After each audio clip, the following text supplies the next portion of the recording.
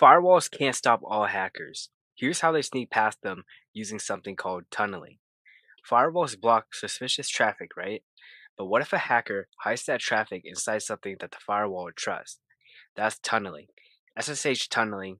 Imagine hiding bad traffic inside a secure SSH connection. The firewall thinks it's safe and lets it through, not able to see what's really being communicated.